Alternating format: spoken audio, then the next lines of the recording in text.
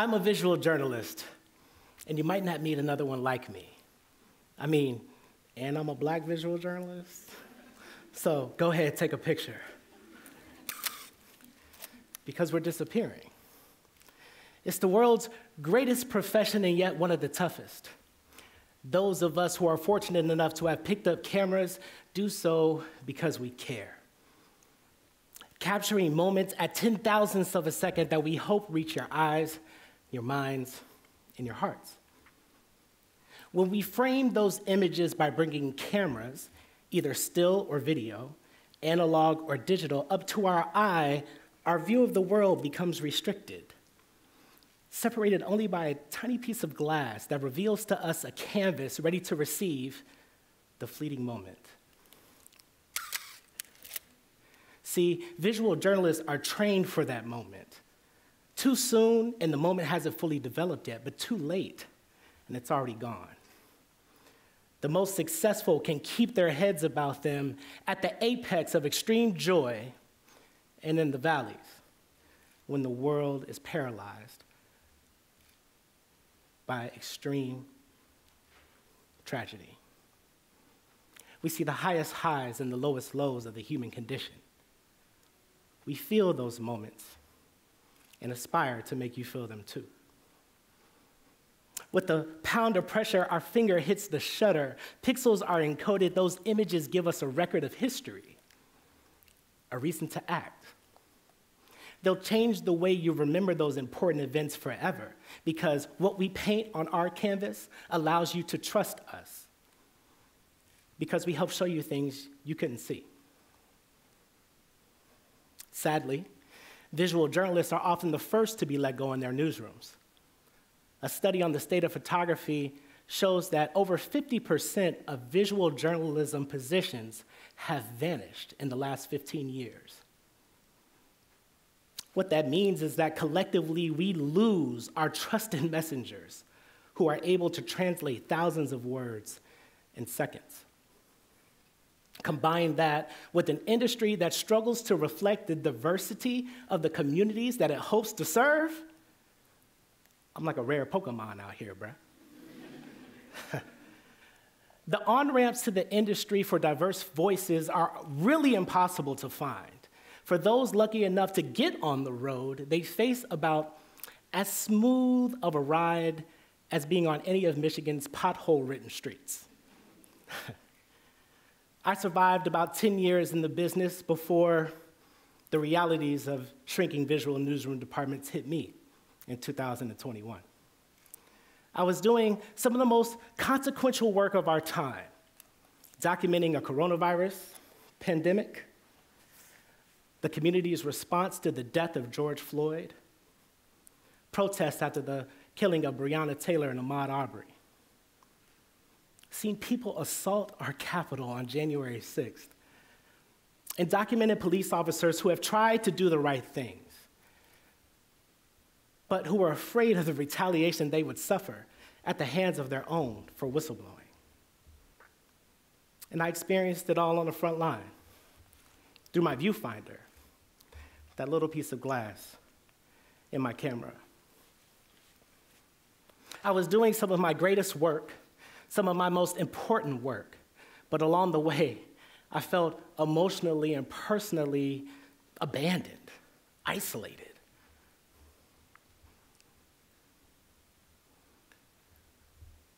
I felt like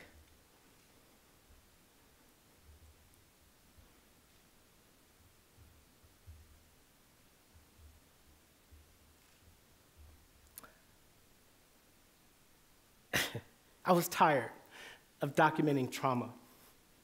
Can I photograph like some puppies or some kittens, something?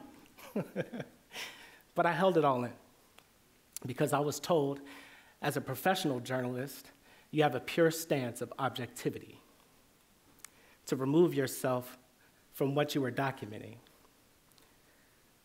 to keep an emotional cap on yourself for the sake of professionalism.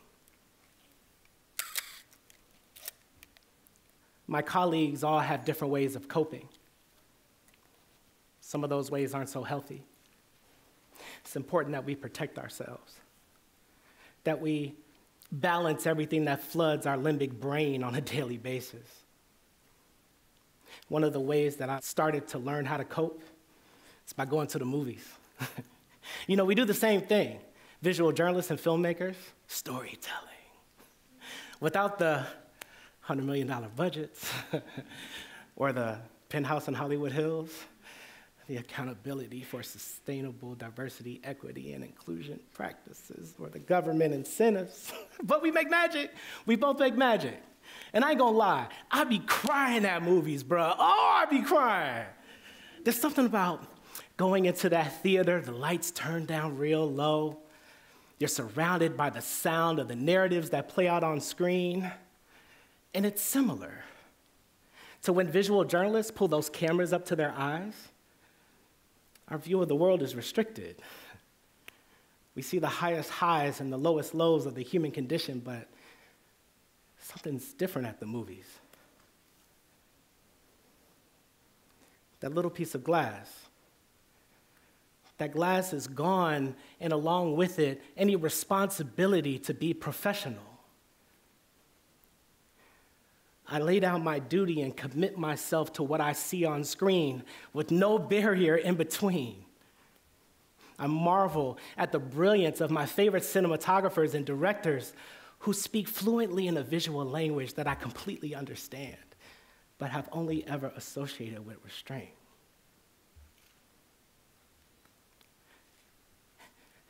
And I cry. Part of me cries because in movies, people get their happy ending. Solutions are simple. Marry the girl. Admit you were wrong. And OMG, you idiot, run the other direction. That creep is trying to get you. Silly, make it make sense. And then sometimes when it's a character that looks like me, it lets me know that fairy tales are actually possible. Sometimes I cry because what we do helps connect people. Do you remember the last time you were in a theater full of strangers, by the way, but somehow joined into the chorus of applause as our heroes came on screen triumphant? Part of me cries because I know this movie's gonna end. And I'll have to go back out into the world where solutions aren't so simple. Things aren't so easy. And I'll have to experience it again, desensitized through that little piece of glass. I decided to leave newsrooms in order to pursue the things that I still loved about this business, and I can't front, I miss it. But the exchange for me is that now I can weep openly as I teach students how to make magic with their cameras for the first time. See them swell up with pride and joy as they turn to their friends and smile and point at the screen and say, I made that. I share kudos on social media when I see something that moves me, as a reminder to my fellow storytellers that I see them and the tolls they pay to keep us informed, to keep us engaged with democracy, to spread joy and spark change so that we can feel real life and figure out all of our complicated solutions. You know, we should support visual journalists like we do our filmmakers. Heck, popcorn in a movie is about $25 these days. Imagine if you were to invest that into people reporting locally in your community. Our visual journalism communities need your financial support so that we can keep doing our work, so that we can train a generation of journalists who look and reflect everyone who we share the world with, who identify with your values, and who can report in your communities with respect and tact. Or we might not be around long enough to keep making magic. And movies will serve as the only reminder we have of what our world once was. I'm a visual journalist. You might not meet another one like me. And I'm a Black visual journalist. So, go ahead, take a picture. Because we're disappearing. You know, if we do go extinct, I don't know what replaces us.